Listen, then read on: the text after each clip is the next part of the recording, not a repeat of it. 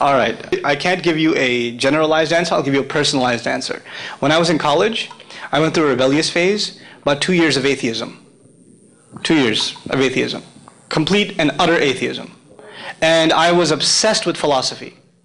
And you know why young people study philosophy? Because they're allergic to religion. Let me tell you, that's the inside scoop. Okay? They study philosophy so they have more ammunition to refute people that follow a religion. And all of my philosophical criticisms against religion were crushed by the Qur'an. All of them. I didn't have any left. None. And when somebody says the Qur'an is pre-modern or it doesn't address intellectual problems of our time, the only response I have is, you haven't read the Qur'an. That's my only response. Yeah. You haven't read it. You don't know what it says. Or maybe you think you've read it. Like I met this minister one time who told me, I've read the Quran. I was like, no, you haven't.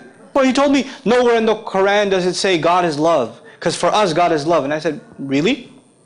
وَهُوَ الْغَفُورُ الْوَدُودُ Surah Al-Buruj. He's forgiving, loving, extremely loving. And he just walked away. What did you read? In other words, I really don't have another response to that you haven't given it a chance. You've assumed, you've bunched it up with other religions that have folklore and fantasy and all this other stuff in them, superstition in them, and you figure all religions are the same. And by the way, this is the disease of post-enlightenment intellectual thought, that all religions are man-made, and we need to look at them with basically the same type of scrutiny, that they're just a bunch of folklore and cultural practices. They have no intellectual foundation. Islam not just begs to differ, demands to differ. We differ. We stand on evidence. That's what we actually challenge people to say, bring evidence forward against us. Please do. Read it and criticize. We're waiting.